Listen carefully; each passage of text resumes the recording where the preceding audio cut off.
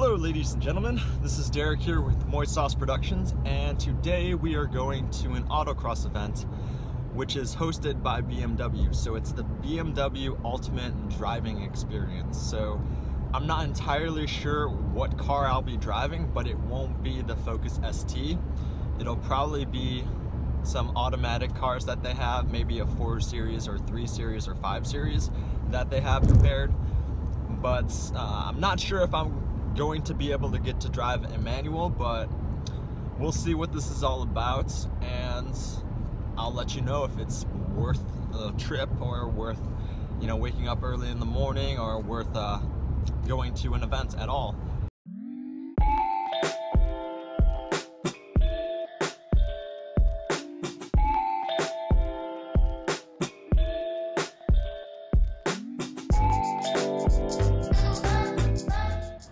Got the lot. Doesn't look like there will be any M cars to be driven. We'll see. But there's somebody out there already. Looks like they're in the X1 or X3. But we'll see. They got a whole building set up too, which is kind of cool. I think there's an I-8 over there.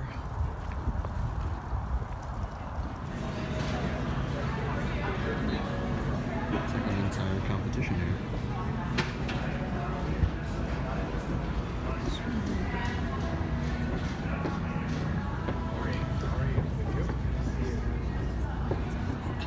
'89 is when I ran off and joined the circus. So I spend my days teaching racing school, coaching racing, officiate for some race series, and doing programs like this with the manufacturers. So this is literally another day at the office for me. I got a real strong crew here that I can let them introduce themselves very briefly here. Starting off with my good friend here, Darren, not so young. he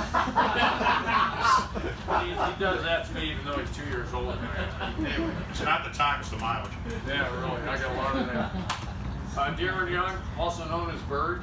You have the hand position in 9 and 3, so you can get around this whole course steering the car like this, with a possible exception of the rear corners.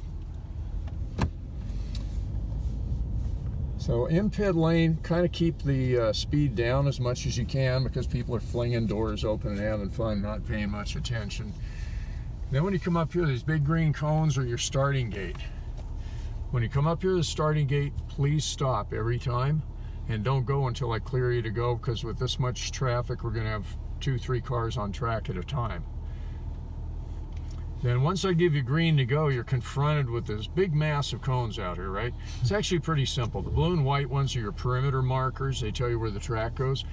If you just stay between the white lines, you'll be golden. That'll help you out. The significant cones to pay attention to are these orange guys, because they tell you where to place the car. They're laid out in such a manner as to describe the path of least twistiness around the track. That's called the racing line or the fast line. The idea being to minimize turning the steering wheel. Because if you think about it, the less of this we do, the more of that we do, right? So as we creep around the track, it's almost like there's a piece of spring steel bent around touching these cones. So I bring the car in close to this guy. I'm going to leave the wheel turn, let the spring steel, or the car, if you will, bow out a bit, but keep the wheel turned so I can set up for the next target cone up here. This cone is pretty critical because you don't want to turn in before you get to it. This is a very sharp corner. You're hard on the brakes. You stay on the brakes as you turn in. Turn your eyes to the right first, then turn the wheel. Always look where you want to go first. Otherwise, you may as well just close your eyes and turn the steering wheel and hope for the best. Patience on the throttle here. Wait until you get the car aimed where you want to go, and then you can really hammer it. So just add it in gradually. Real quick little right-left S through here. This is the only cone you don't get next to. You want to brake in the middle of the lane, and that's your turn-in point. Again, you're looking around the corner, trying to spot that cone up there. Give it some juice coming through. This is the fastest part of the track.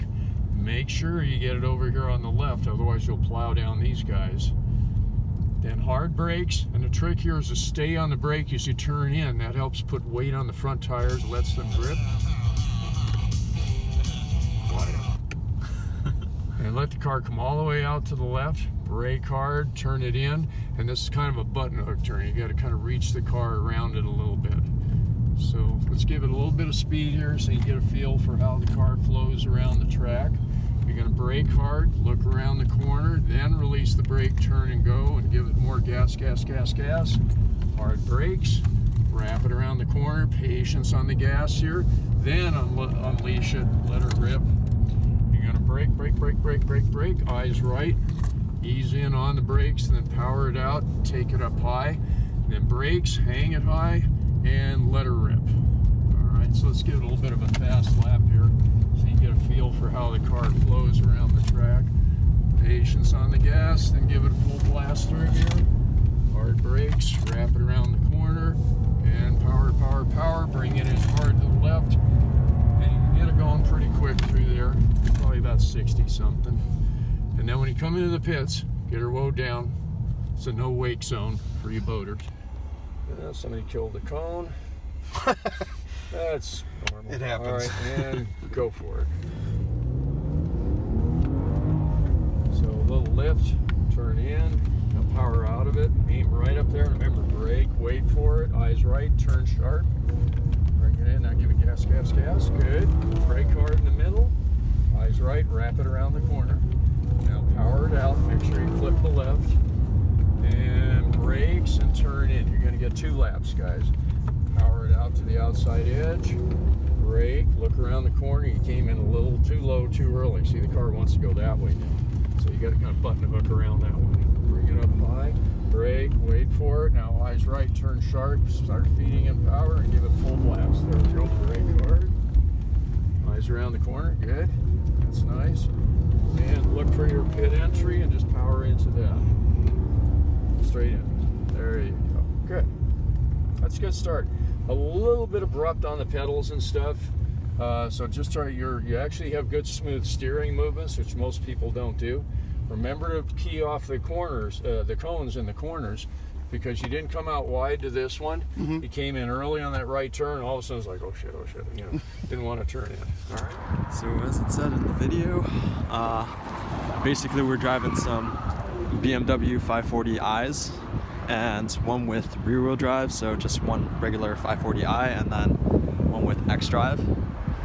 And the pedal on these things and the steering on these things are completely numb, so it's kind of difficult to modulate the throttle and turn in easily. So I'm not going to be able to videotape inside the car, but it's pretty interesting.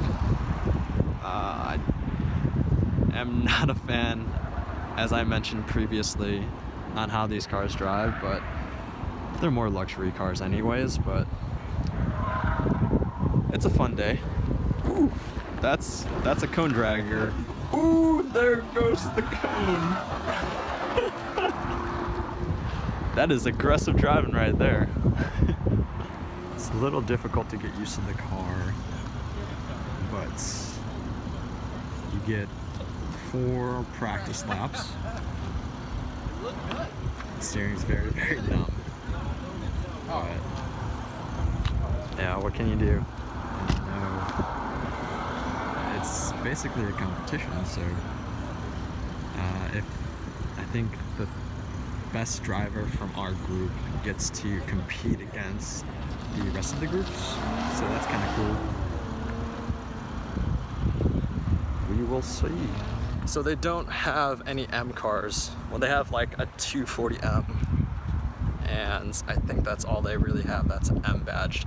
So there's a 240i that I'm gonna test out, see how it is. There goes the i3, somebody who almost basically ran me over. But hopefully they'll allow me to, I don't know, take pictures and bring my camera along with me. So overall, that was really fun. You get to test and drive, or at least get the opportunity to test and drive a lot of vehicles. I got to drive the 240i, or the 230i, and the 340i, as well as the whatchamacallit, the 540i and the 540 with X drive. So that's really cool, and those were really fun.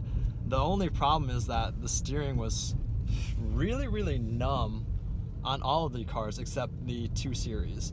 And the 2 Series was probably the one car that I would want to be driving on the autocross, but we got to drive the 5 Series on the track, which shows why I think I got 8th out of I don't know, it was like 20 people, and I think the winners would compete on the other track to see who would be the ultimate driver of this entire series that they have, so all day. And with that, you can win a trip to their facility and actually compete and have an all expenses paid trip to California, I believe. And that would be really cool, but I did not win, sadly. Sorry, my previous autocross and track days didn't really help me for this, but... And we got a red light. Sucks to be us.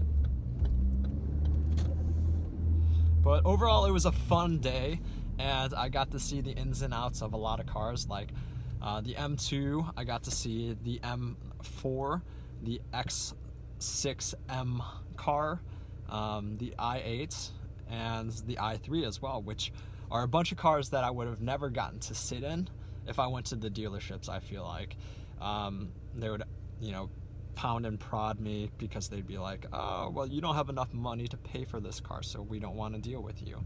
Those all had the 8-speed automatic transmissions, so the ZF speed, the ZF transmission, which is really, really good, I think. And I believe that's in the Alfa Romeo Quadrifoglio as well. Like I said, very, very good cars to drive, except the 5 Series. I would say the 2 and the 3 Series were really, really fun. And other than that, yeah, definitely a good event, especially because it was free. They had some free food, they give you free stuff as well, and they give you this water bottle too, this all aluminum BMW water bottle that apparently only fits in there. It's a pretty nice water bottle. You know, it's a free event, so I would definitely recommend going to one. I spent, my session started at 9 a.m. It is now 1 p.m. So I spent a good 4 hours there, just taking a look at cars, which is really nice. And you can bring your family, which is what a lot of people actually did too. So yeah, overall, I would say a good thumbs up for that event.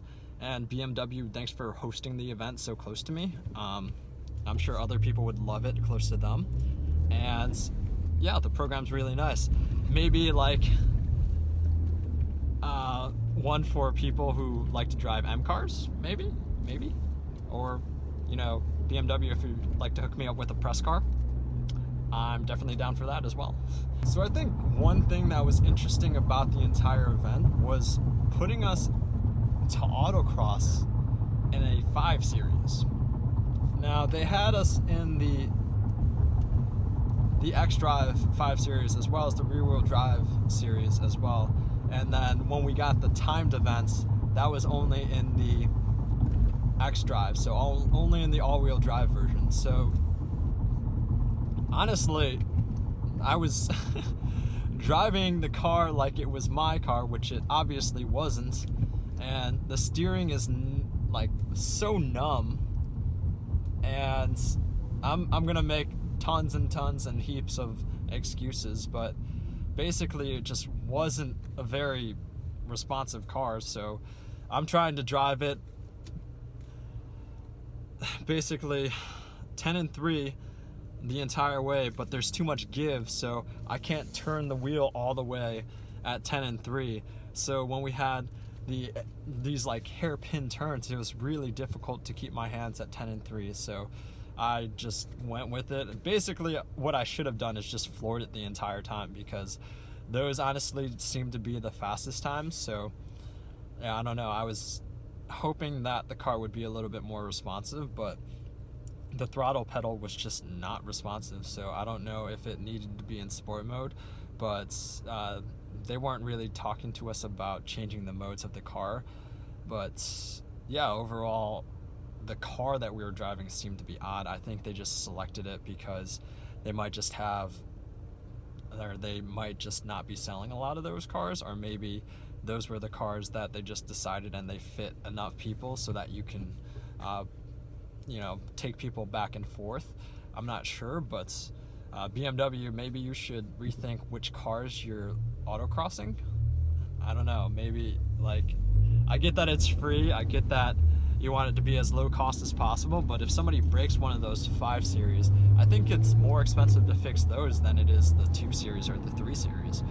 But I understand, you know, transporting people, you can transport them in the 3 Series for sure, but I understand you have to accommodate, you know, very tall people as well. So, but at the end of the day, you had us driving with just one of your drivers, so one of your employees was sitting in the passenger seat, and then everybody else would just be, so when we're doing the practice runs, we had 4 people in the car, but when we were doing the actual autocross event, we only had 2 people in the car. So you could definitely put, you know, 2 people in a 3 Series or 2 people in a 2 Series, so not sure why that was the case, but you probably have some logical reason behind that. But I'm just saying, for somebody who likes to drive cars, a 5 Series to autocross is just wasn't fun to me. But either way, the overall day was fun. You get to meet a lot of people and you get to sit in a lot of cars. So other than that, no complaints. Just BMW, why wouldn't you put us in a more fun driving car? Just a thought. Anyways, thank you all for watching and this experience. If you have any questions, feel free to leave them in the comments below. And yeah, thank you all for watching, and I'll see you in the next video.